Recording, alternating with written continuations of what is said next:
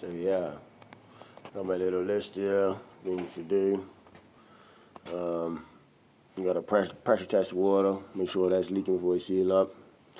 The heating and toilet supply, find out the feed in return. Do all the dot and dab, self-leveling, tile floors, plastic on the walls, if no doors, fit doors. Got to set all the disabled bathroom switches and handles and all that, make sure that's all the height for the disabled.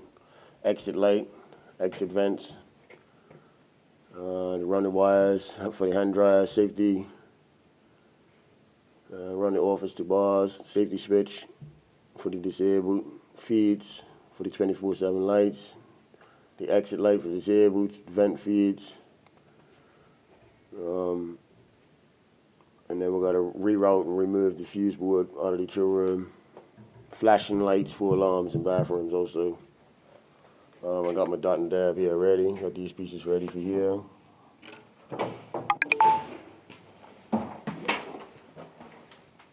Got my little box made up. Got my vent in there, access hatch right there to check it if it gets blocked, so they can get in there. Ready. It's looking good. It's coming out really good. So come Monday, the plastics arrive.